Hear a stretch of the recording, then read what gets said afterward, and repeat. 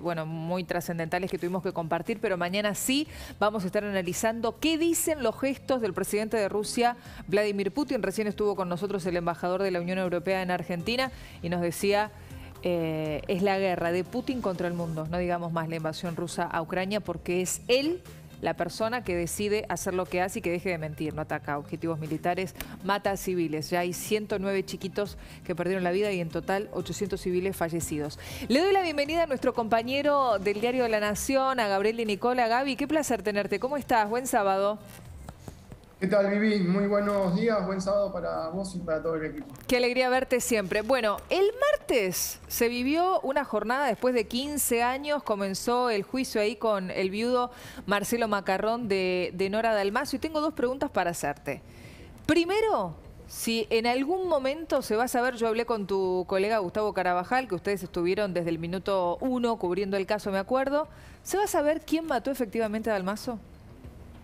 Creo que no. No. O capaz vas a ver, pero esa persona, ese asesino va a quedar impune, Vivi, porque quizás cuando termine este juicio alguien se presenta y dice, yo la maté, yo fui el sicario, yo fui la persona que mató por decisión propia o por orden de una tercera persona matar a Nora Dalmasso el 25 de noviembre de 2006 en su casa de Villa Golf en Río Cuarto, pero va a quedar impune. ¿Por qué? Porque salvo para el Macarrón, para todo lo demás ya prescribió el homicidio, pues ya pasaron los 15 años de ese crimen. Así que quizás se sepa, pero no va a tener la pena que le corresponda, ¿no? Y después pasó algo muy raro, Gaby, que quiero compartir con vos. El momento que queda registrado en el que uno de los jurados del juicio popular, suplente, este jurado, pasa y le deja un papel, le da un papel al hijo de Marcelo Macarrón, a Facundo.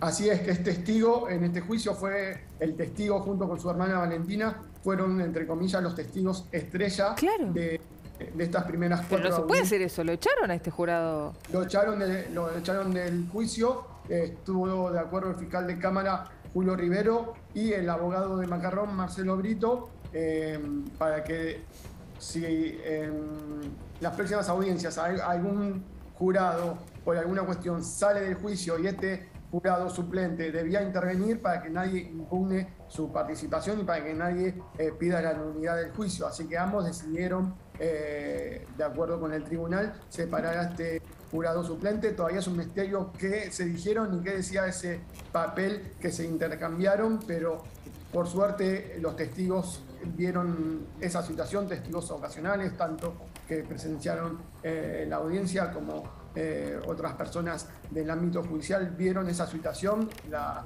denunciaron y se decidió apartar a este jurado que hizo algo que no correspondía, porque los jurados populares no pueden... ¿Cómo le vas a pasar un papel en la cara de todo el resto de los jurados con total impunidad? O quizás se creyó totalmente impune, ¿no? Que pasaba, es como que yo corto un papelito así, paso, se lo dejo al tuco, sigo. Es una locura. Es una locura y quizás esa persona no había entendido bien las reglas. O pensó que no había cámaras, Chicho, porque en el arranque del juicio fue muy tortuoso toda la cobertura periodística. Por lo que tengo entendido, no lo dejaban entrar ni con celulares ni con nada a cubrir el juicio. ¿Esto es así? Sí, sí, fue algo que hubo muchas quejas por parte de los colegas que están en Río Cuarto cubriendo el caso, porque no se dejaba entrar.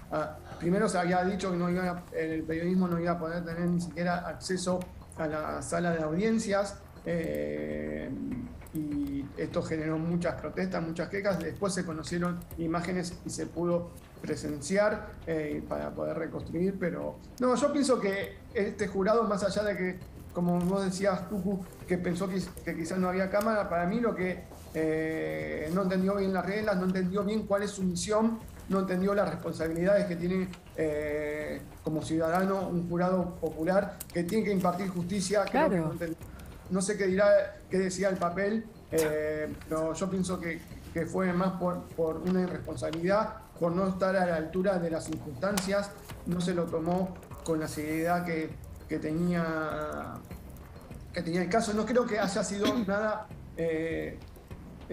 ilegal, porque ese jurado no estaba participando de las audiencias. Para mí, más que fue responsabilidad, más que quizás algún delito o algo ilegal. Cuarto intermedio para este juicio, Chicho, hasta el martes, ¿no? A las 9 de la mañana, donde se va a seguir con la ronda de testigos. Ahora, me quedo con esto y para pasar a Generación Zoe, a las últimas novedades, lo que decías, por más que cualquier persona se presente ahora y diga, ¿saben qué?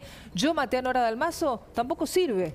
Por la cantidad de años que pasaron. Eso me parece lo fundamental que nos decías. Sí. Gaby, ¿cuáles son las últimas novedades relacionadas con Generación Zoe?